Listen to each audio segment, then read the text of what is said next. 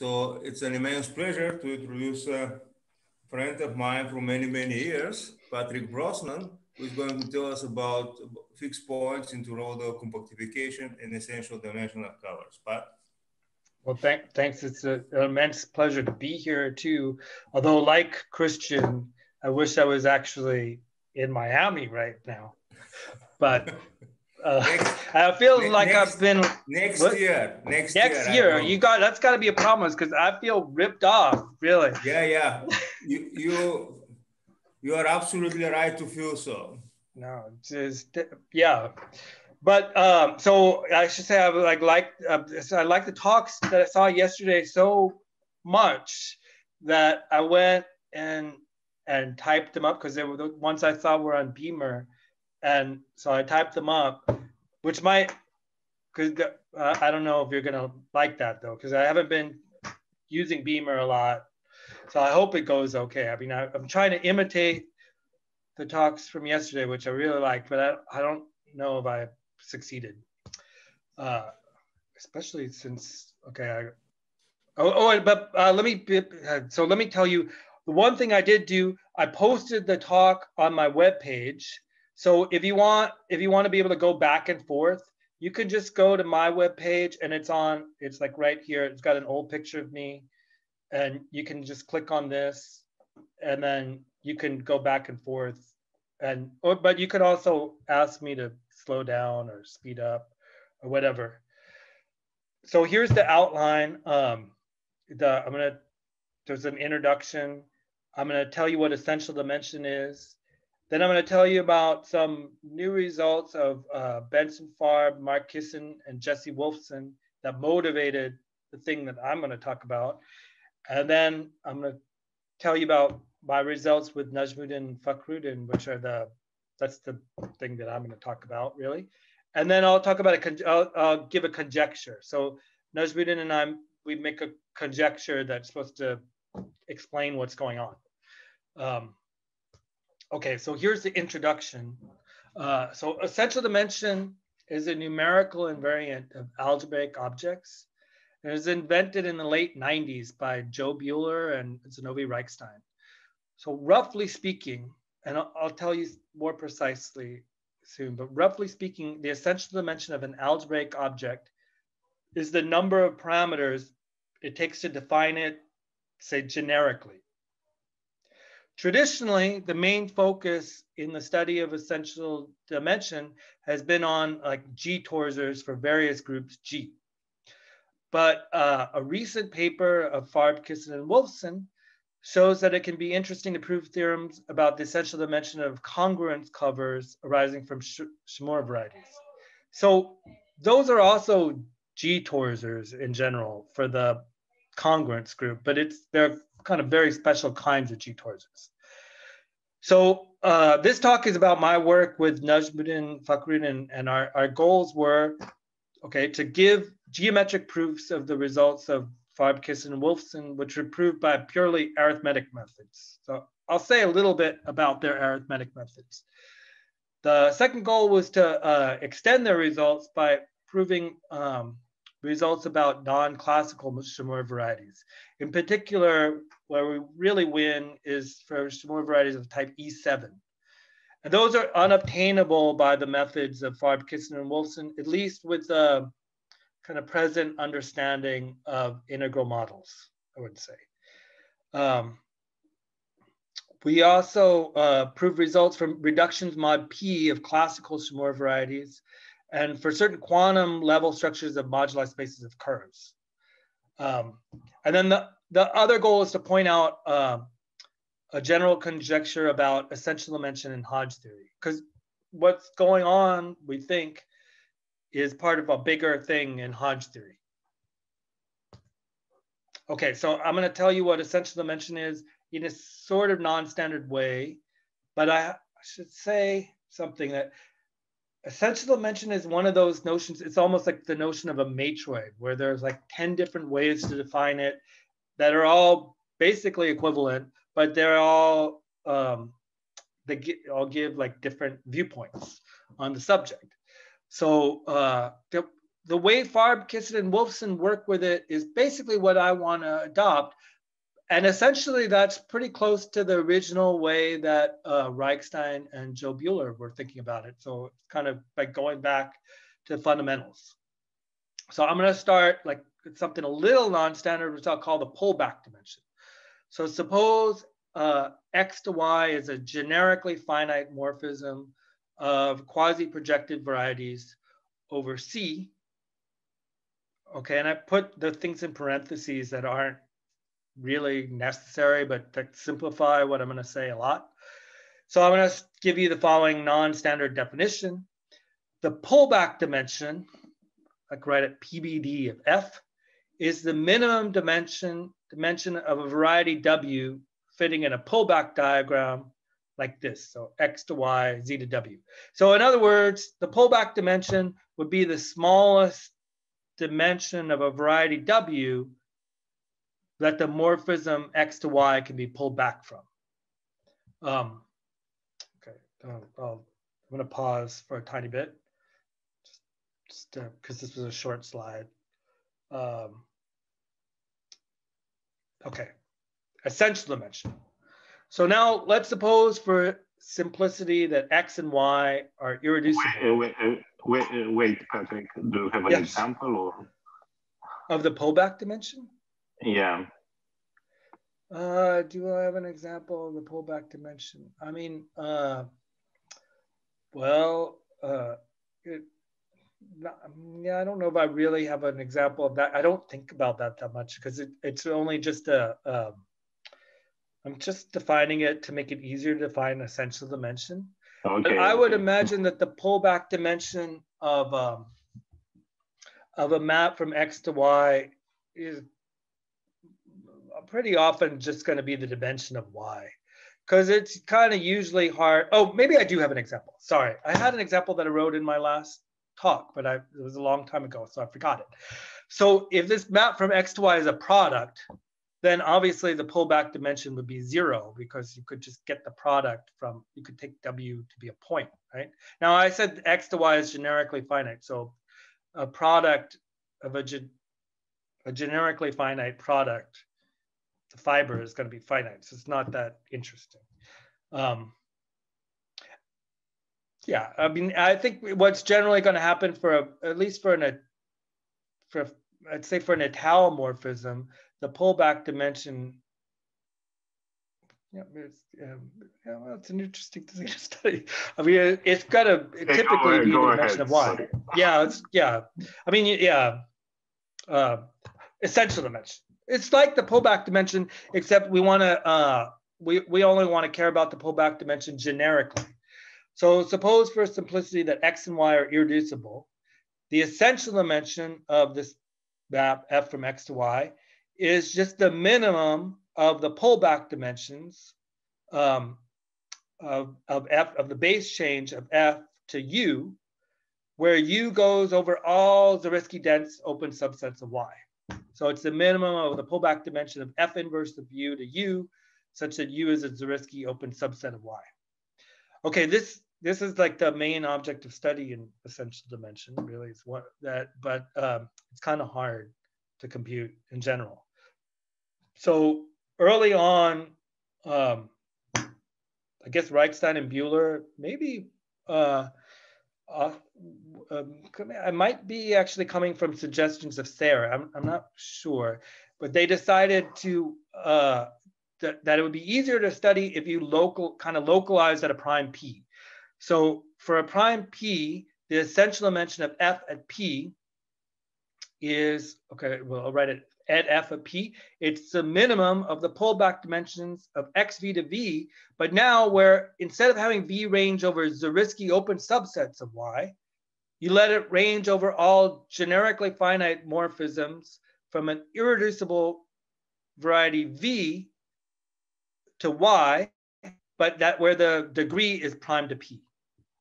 Okay, so that sort of turns out to be a lot easier to study. And I guess I would say that most of the conjectures about essential dimension that are still open are about essential dimension and not about essential dimension at P. Most of the major conjectures about it.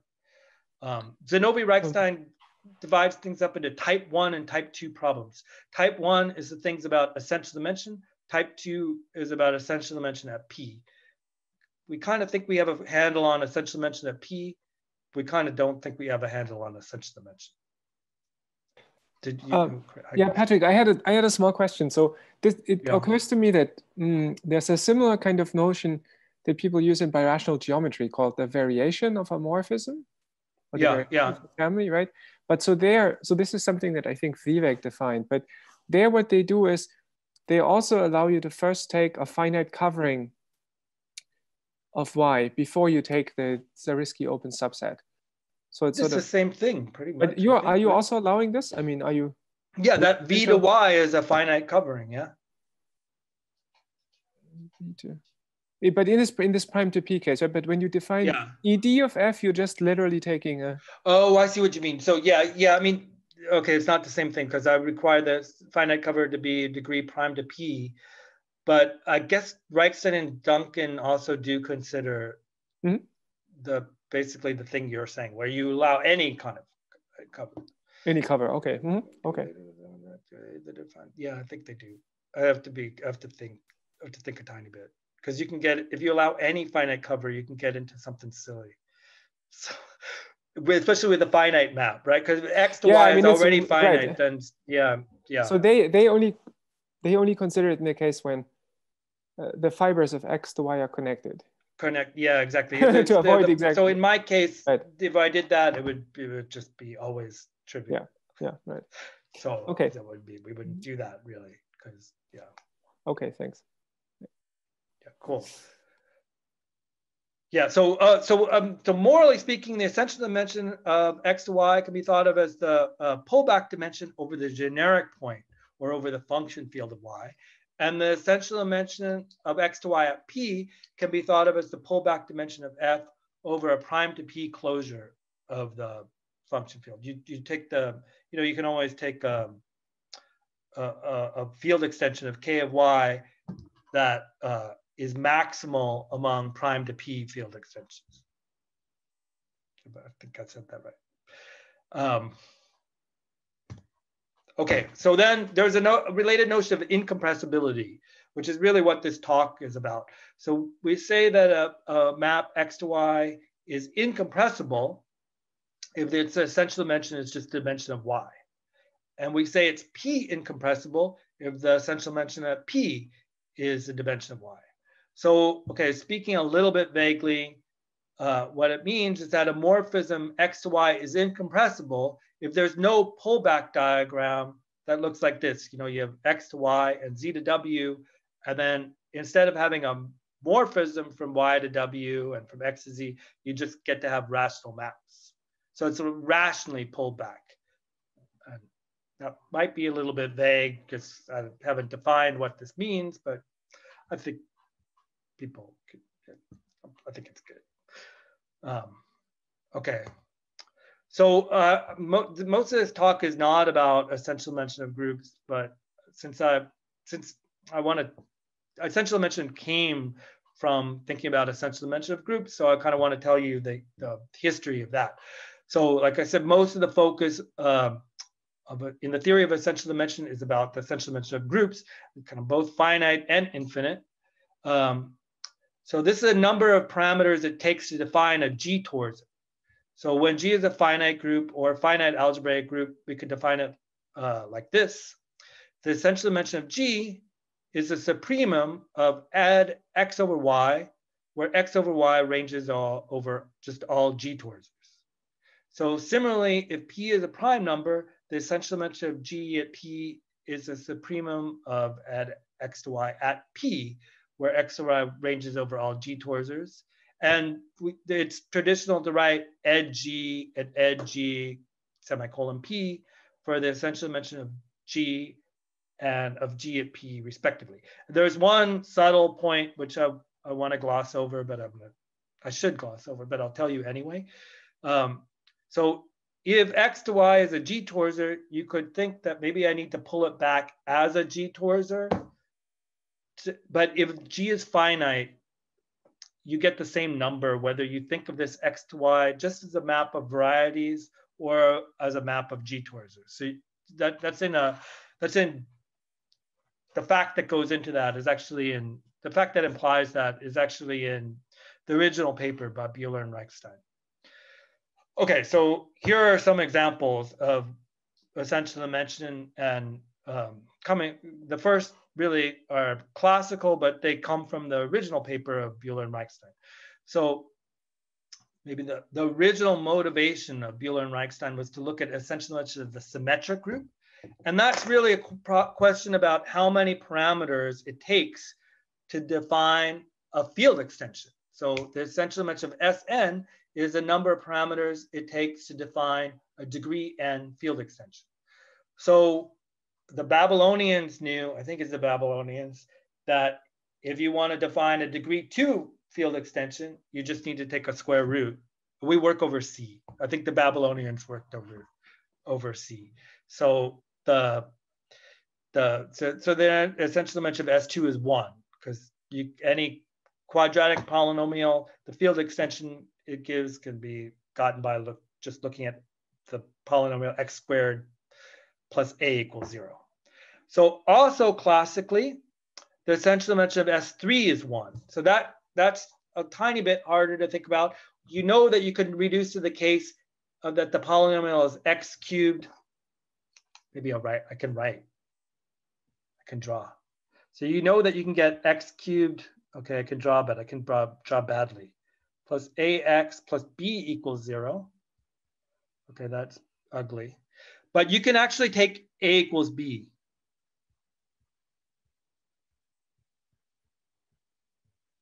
I guess I won't do this again.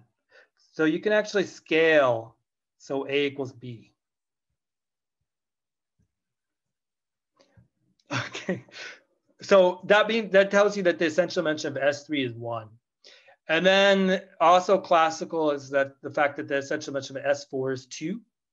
And then Buhler and Reichstein point out in their paper that actually Klein and Joubert, they both, I might get the history a little bit wrong, but from their results, it follows that essential dimension of S5 is 2 and essential dimension of S6 is 3. So it takes 2 parameters to define a degree 5 extension, and it takes 3 parameters to define a degree 6 extension. Okay, and then here's some more modern things. So Buhler and Reichstein showed that the essential dimension of a finite abelian group A of rank R is R. So the one part of that is just Kummer theory, that the essential dimension of mu n is 1 if n is a positive integer greater than 1. So Buhler-Reichstein also showed that the essential dimension of Sn, it's always between n over 2 and n minus 3 for n bigger than or equal to 6. Then a student of Zinovi-Reichstein's former student showed that the essential dimension of S7 is 4. And then another big result is that if you have a P group, G, so this is the result of Karpenko and Merkurov, then the essential dimension of G is the same as the essential dimension of G at P. And it's the minimum dimension of a faithful G representation. So for P groups, we have a really good handle on essential dimension. But the essential dimension of Sn is still, it's unknown for n bigger than 7. I think most people would conjecture that it's got to be n minus 3, but nobody knows. Another major conjecture, these last 3 are the kind of the big problems in essential dimension. Another big problem is the essential dimension of PGLP for P a prime. So that's an infinite group, and I haven't defined it. You can probably guess, you can kind of guess what it is. It's the number of parameters it takes to define a PGLP torsor. And that's really the same as the number of parameters it takes to define a degree P division algebra. And there's a conjecture, maybe by Albert, I think by Albert, but it might be Amateur, or it might be somebody else whose name begins with an A, that every degree P division algebra is cyclic. If that was true, the essential dimension of PGLP would be 2, but nobody believes that conjecture. So it's probable that the essential dimension of PGLP is not 2, it's bigger than 2, and that would disprove the conjecture. But it's open. I mean, the conjecture is open. So I think it's even open for P equals 5. So another thing is that the essential dimension of a cyclic P group, Z mod P to the n, over C it's 1, but if we work over a characteristic P field, we don't know what it is. It should be n by a conjecture of Ledet, but we don't know. It's just unknown. Every Z mod P to the n torsor, it comes from kind of a universal Z mod P to the n torsor over the bit vectors. But then that rational, the fact that essential dimension is this birational invariant, like it makes it hard to, yeah, it makes the question hard to answer. I mean, we just don't know. Okay, so those are the examples. And now I talk about the work of Farb, Kisin, and Wolfson. So let's write AG for the moduli space of principally polarized abelian varieties, PPAVs, of dimension G, and AG bracket n is the moduli space of such things with full level n structure. So that is AG bracket n, it parametrizes pairs consisting of a PPAV A and a symplectic isomorphism phi from H1 of A Z mod n to Z mod n to the 2G. So I think you have to pick a root of unity to, the primitive nth root of unity to make what I just said rigorous, but just e to the 2 pi I over n, just pick it. So for n bigger than or equals 3, AG bracket n is a fine moduli space. I think that's like a well-known thing. So this is like the proto-theorem of Farb, Kisin, and Wolfson. So they proved much, much more than this, but this is where everything kind of comes from. So let's pick an integer n bigger than or equal to 3 and a prime p not dividing n. Then we get this map for a morphism from AGPN to AGN. It's just forget the P level part of the level structure. That morphism is P incompressible. So this thing is a SP2G Z mod P to the Z mod P to, it's an SP2G Z mod P towards it. Maybe I'll write that. So SP2G Z mod P towards it.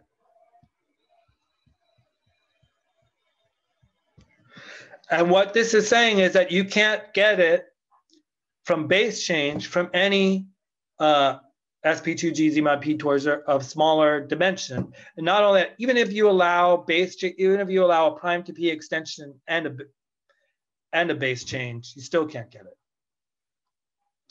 Okay. And now I go to the next slide. So here's more FKW. So the above theorem, the theorem of Farb, Kisin, and Wolfson, is proved by arithmetic methods involving integral models of AG and AG bracket n. So the main techniques are Serre-Tate coordinates.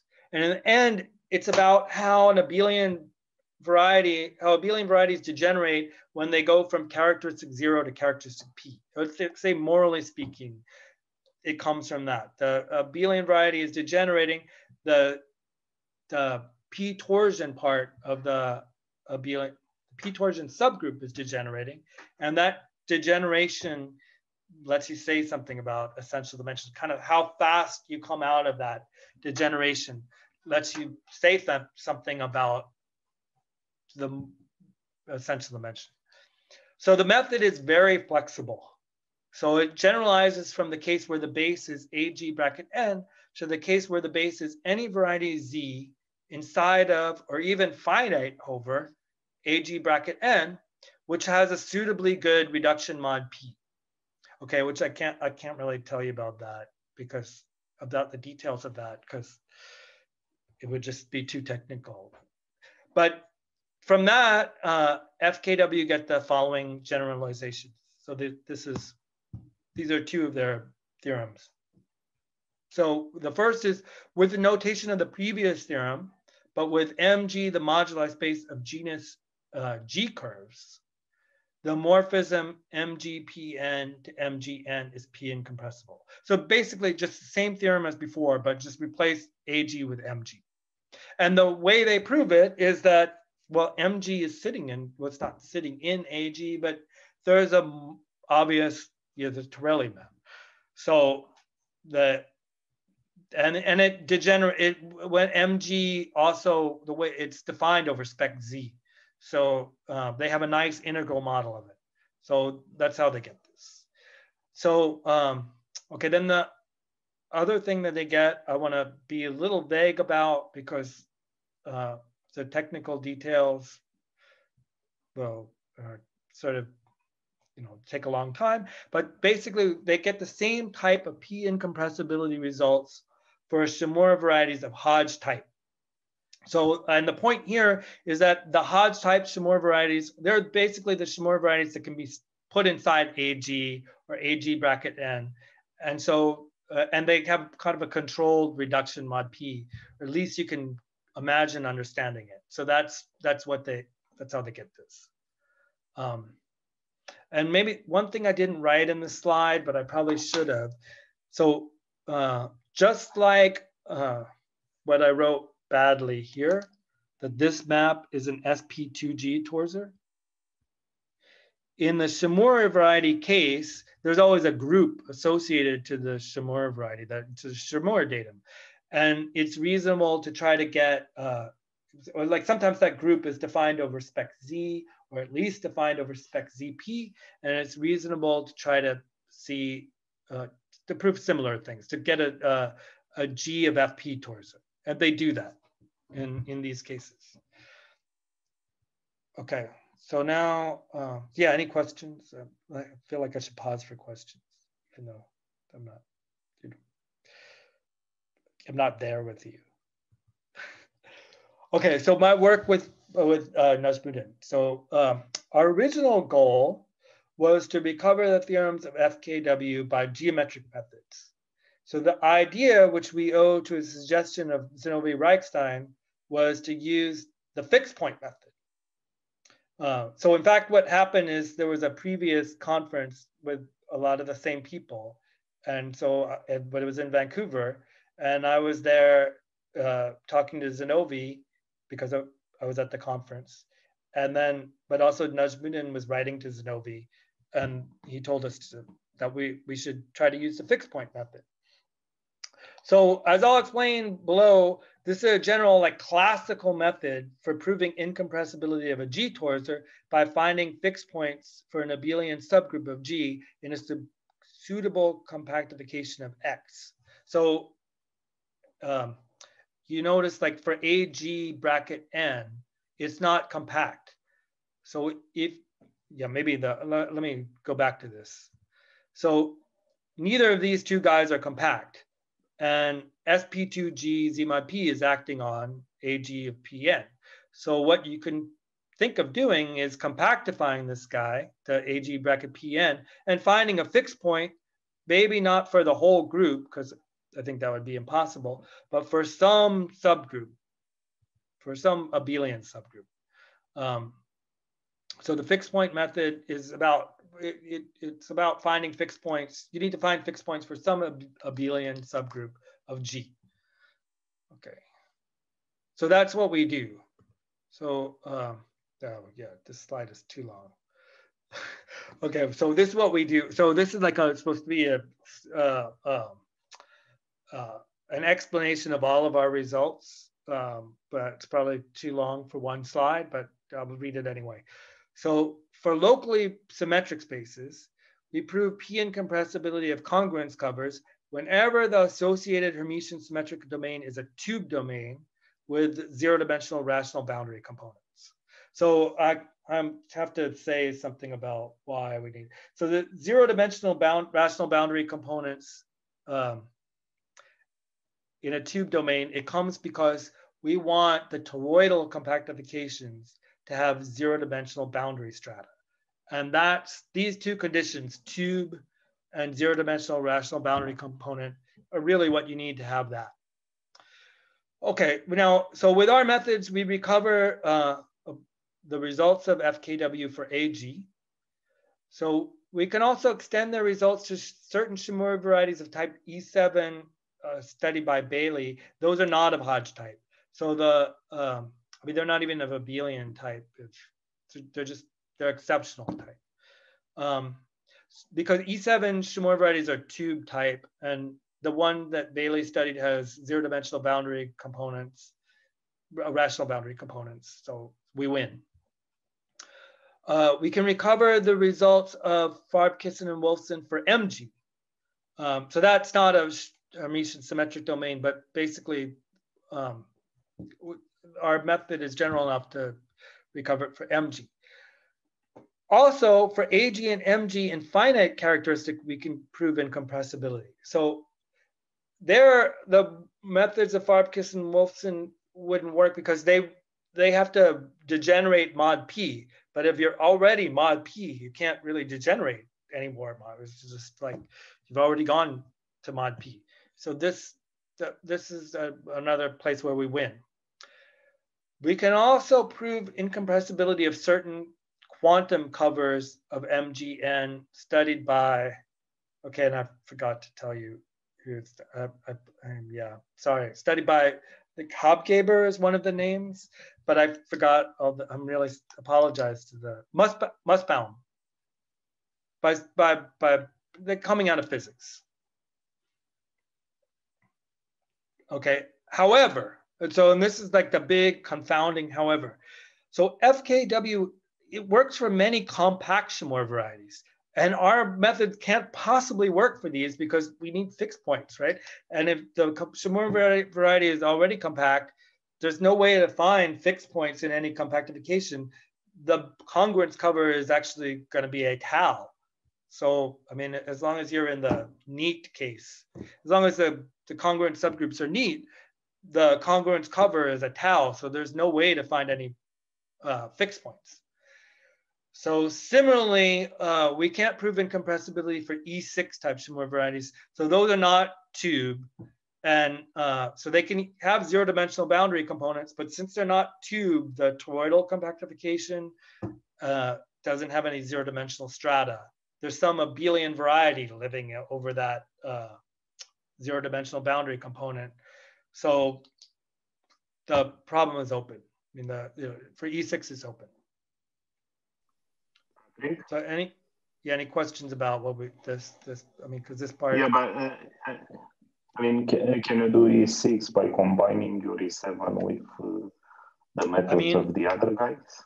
I really want to, and I really tried that, and I sent like about 100 emails to Najmuddin and to Zanovi and about trying to do that, and a lot of it was wishful thinking on my part, and I think it's pretty hard. I mean, I want to, because basically you have an abelian variety. It's got like it's like either dimension 8 or 16. I can't remember.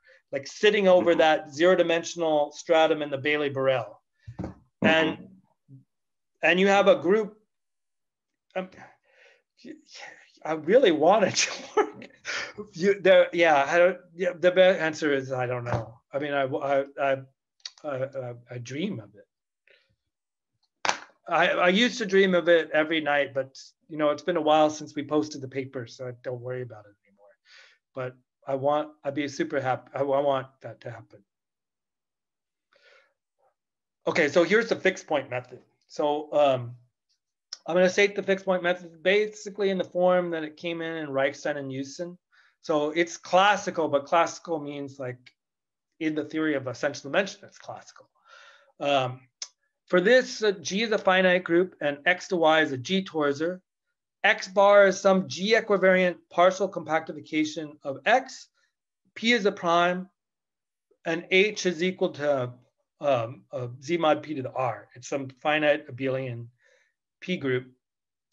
And here's the theorem. Suppose H has a smooth fixed point on X bar, then the essential dimension of F at P is at least R. So you can't compress this guy. So the theorem, it kind of seems like magic. It is kind of magic. And I'm actually not going to prove it, but in these notes, but I would say it's not difficult to prove once you know the following result, which is of Reichstein and Wolfson, and the proof that I'll sketch. I will sketch the proof of the next result. The proof that I'll sketch is Kolar and Szabo. Okay, so here's the proof. They called it the going down theorem. Yeah, so they prove it. They call it going down. So because it is kind of about going down, but it's not the usual going down. But anyway, so suppose H is Z mod P to the R, and F from X to Y is a rational map of H varieties with Y proper. Then if H has a smooth fixed point on X, it must also have a fixed point on Y. So you can't get rid of that fixed point through the image of like through some rational map is what I'm saying. And the proof is like really, really nice. So I'm going to give it like this. I mean, this is a proof that Kolar and Szabo give in the appendix to the paper of Reichstein and Wolfson. It's really, really cool.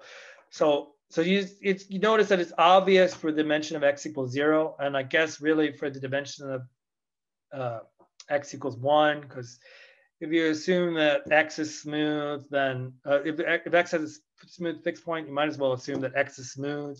And then you could just extend the thing to a smooth model, proper projected to X bar.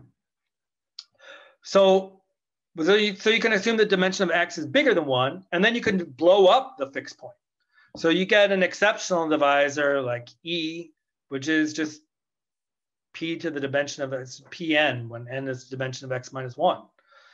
But then you get a birational map. I mean, since this map is rational, it extends, and this E is codimension 1 in the blow up. The rational map extends. So you get a rational map from E to Y, but then you're done by induction. So yeah, so I like that. There's another way to think about it by kind of blowing up and blowing down, but this is like really clean and nice. And maybe okay, I don't want to prove the fixed point method, but I want to say a tiny bit about it. And it's really that if H has a smooth fixed point on X bar, if this torsor came from something smaller and H has a smooth fixed point on X bar, then there would be a rational map from X bar to something of smaller dimension. But you see that that something would then have to have a fixed point. And H would have to be acting generically freely on that something of smaller dimension. But then the dimension has to be at least R, because if a group of the form Z mod P to the R has a smooth fixed point, and we're in characteristic 0, then the dimension of the tangent space at that smooth fixed point has to be at least R. So it's just that a faithful representation of this abelian group H has to have dimension at least the rank of H. That's the dimension at least R. Okay, so now I give you like the idea. So producing fixed points, I'm going to tell you my theorem with Najmuddin Fakhruddin, but first I tell it to you in a kind of idea. So our goal is to produce fixed points. And I tell you like actually what our initial idea was. Our initial idea was to produce fixed points in compactifications of locally symmetric varieties using the toroidal compactifications of AMRT. So this quote works when the zero-dimensional strata in the toroidal, when there are zero-dimensional strata in the toroidal compactifications, or equivalently when the domain is a tube domain and there are zero-dimensional boundary components. So those are really the same thing. So, okay, now I'll tell you, like roughly speaking, the reason why it works. So when you make that toroidal compactification, you're compactifying like an analytic torus. So even though the analytic torus doesn't really act on the toroidal compactification, if the discrete subgroup the intersection of the discrete subgroup with the analytic torus does. So the congruent subgroup does. And then that would have a smooth fixed point in any of the torus fixed strata. I mean, if the torus has a smooth fixed point, then that'll have a smooth fixed point. It basically has a smooth fixed point because if the toroidal compactification is smooth, because the torus is going to have a fixed point. So that's like a sketch, a weird sketch of the idea. So, and what happened actually is we wrote the whole paper once in the language of AMRT, kind of justifying this idea that this sort of the torsion subgroup of the torus will have a fixed point. And then we realized that we can just generalize it. And because it's a little bit annoying because the AMRT, the hard part is gluing all this stuff together. And we realized that we don't have to worry about that hard part if we just abstractify it away. So we got this theorem, which is possibly a lot to parse, but I'm going to tell it to you anyway. So we found it's nicer and more general to abstractify AMRT with a general theorem about toroidal singularities and fixed points. Okay, for this, by a toroidal singularity S, we mean the completion of the local ring of a toric variety at a torus fixed point. I should say point.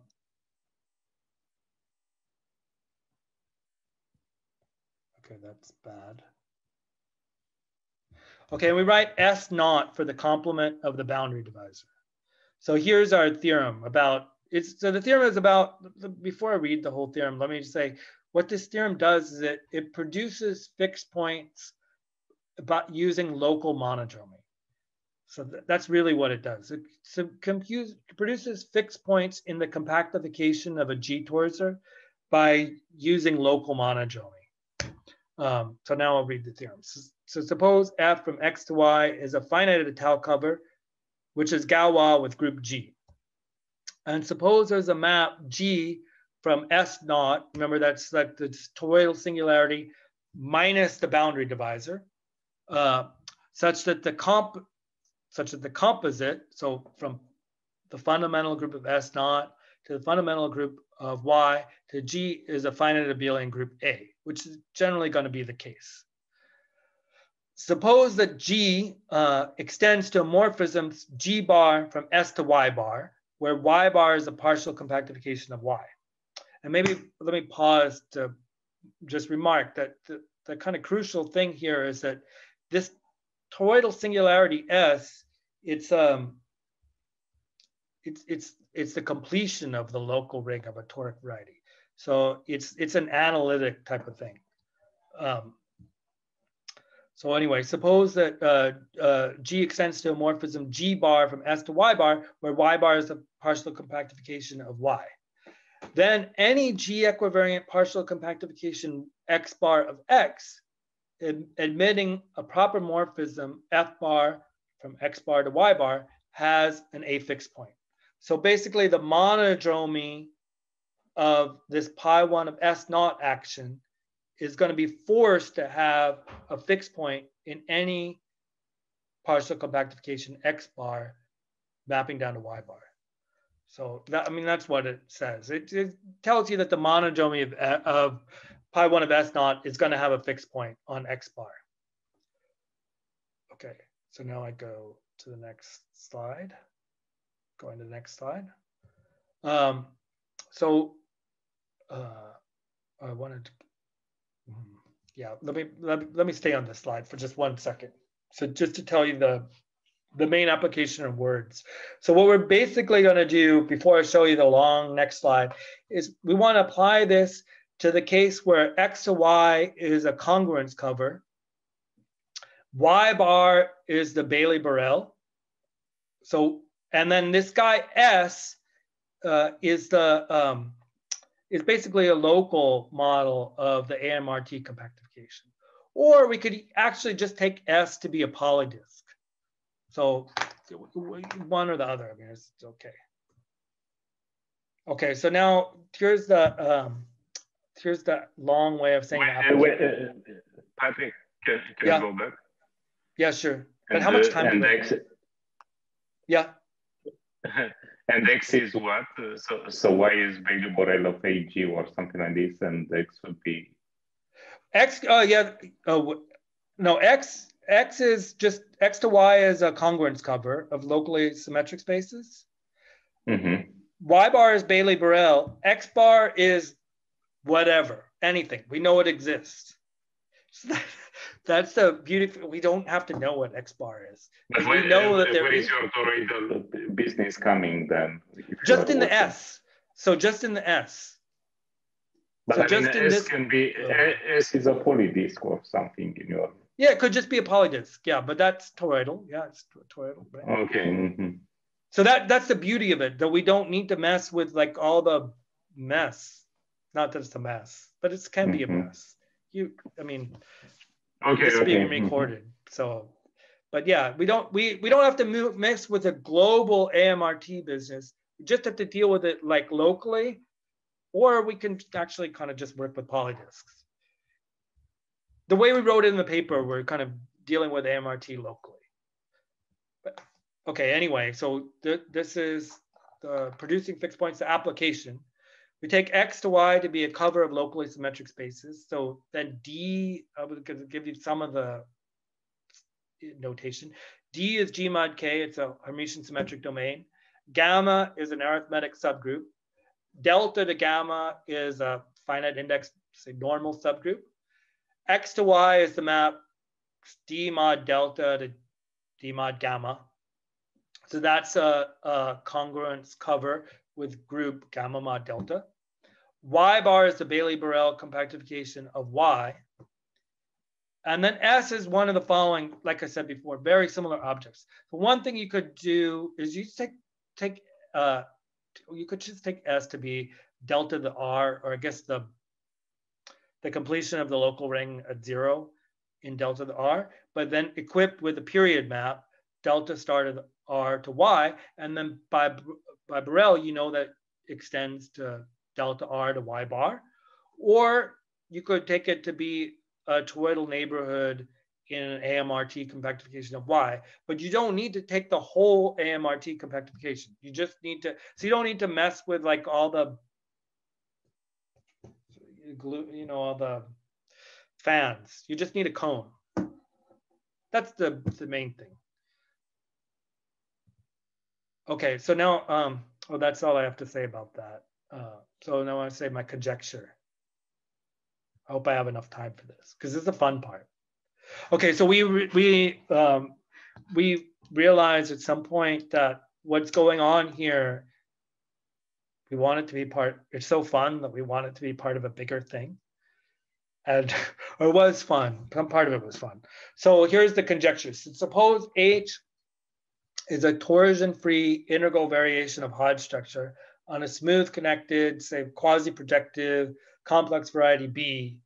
I don't think I need quasi-projective, but I just threw that in there. Let's let D denote the dimension of the image of the period map.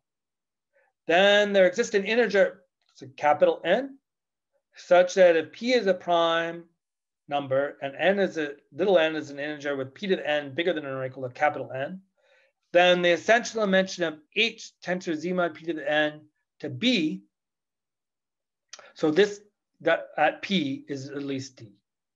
So maybe there's one small bit of interpretation I should make. I mean, this H tensor Z mod P to the N, it's like a finite local system over B. So it's basically an algebraic variety, really. And the essential dimension makes sense, and essential dimension at P makes sense. And what is it really saying? It's saying that local system cannot be gotten by pullback from something of smaller dimension than the dimension of the image of the period map. That's what it's saying. There are cases where it could be strictly bigger than D, but you couldn't actually, those cases are kind of, so for example, you could have a period map where the image is 0, but the local system is still trivial, still non-trivial, but like a kind of Moebius strip kind of thing. Maybe, I don't know if I've said that right, but you know, so where you have finite monodromy. But if you pass to a finite cover, then you can get rid of that. So essentially, the essential dimension should be D. Okay, and here's our partial evidence. So I mean, it's very partial. So one is like Farb, Kisin and Wolfson. You just take H to be the canonical variation on AG, and like similarly in general. So another example is our theorems for exceptional Shimura varieties, plus our fixed point theorem can be used to get weaker lower bounds in general. So, I mean, you can get something from the fixed point method in general for general variations. Like, we didn't write it down. We maybe should have written it down, but we didn't write it down, but you can get something. You can't get this, I think, but you can get something. But then probably the best partial evidence is that, as Nori explained to us, if you don't, suppose you just don't tensor with z mod p to the n, right? You just take hz, right? Then the conjecture, sort of properly interpreted, follows directly from the theorem of the fixed part. And that's the last thing I'll say, because it's fun and it's easy. So I'll say it. So I'm about to say that. So here's a sketch of Mado Nori's observation.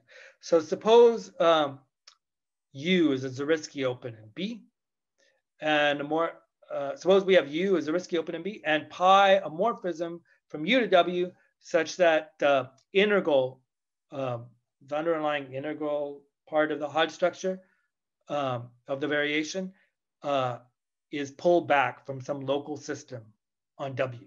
So when we restrict it to U, we get it by pullback from some local system on W. So to simplify the notation, you could just replace B with U because we weren't really assuming anything about B. And then we just have that HZ is pi upper star of L, where L is pulled back from pi from B to W. But then this local system underlying H, this HZ, thing I should have written as HD, I'll write that in, is constant along the fibers of pi. Okay, that's bad.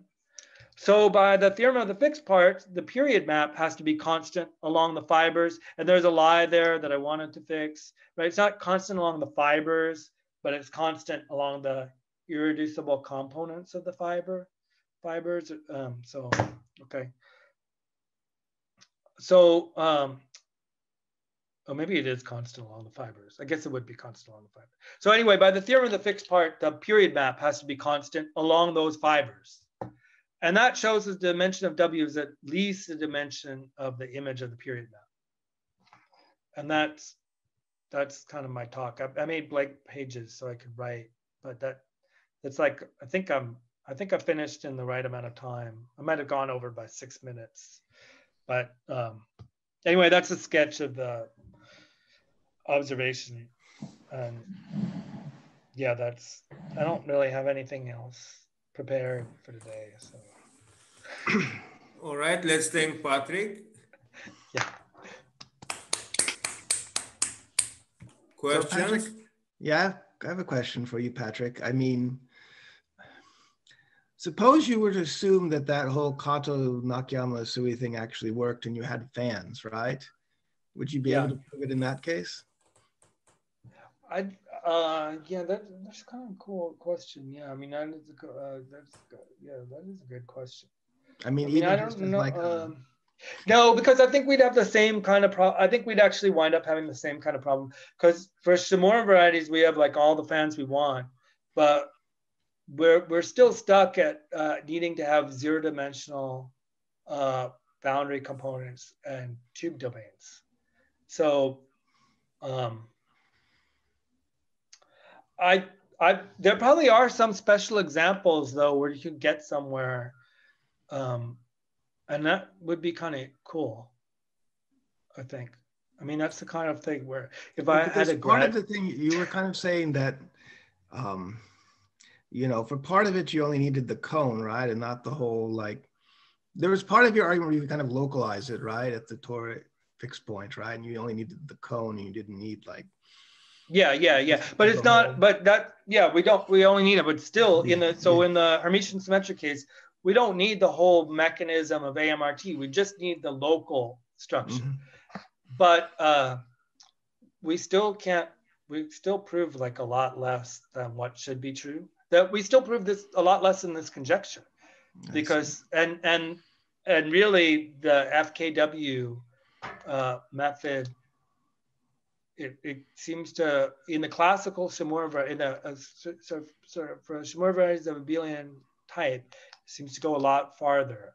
So it's just that they tend to degenerate mod P in like kind of always, whereas they don't always tend to degenerate over C. Like, I mean, they yeah, I don't know how to say this, but yeah, we basically wouldn't be able to prove this conjecture, but I think it's a good suggestion because I